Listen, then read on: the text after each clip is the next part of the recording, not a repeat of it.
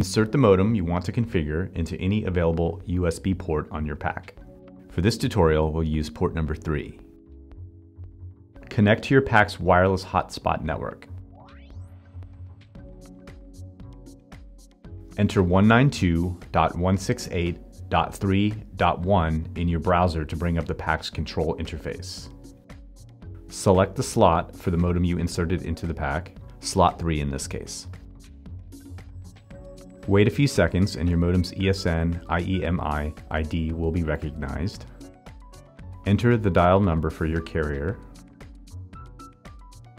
Enter username and password if required by your carrier. They're not required in our case. Enter your carrier's APN. Enter the PPP security method. This is typically CHAP, spelled C-H-A-P. Hit apply. After several seconds, your modem should connect.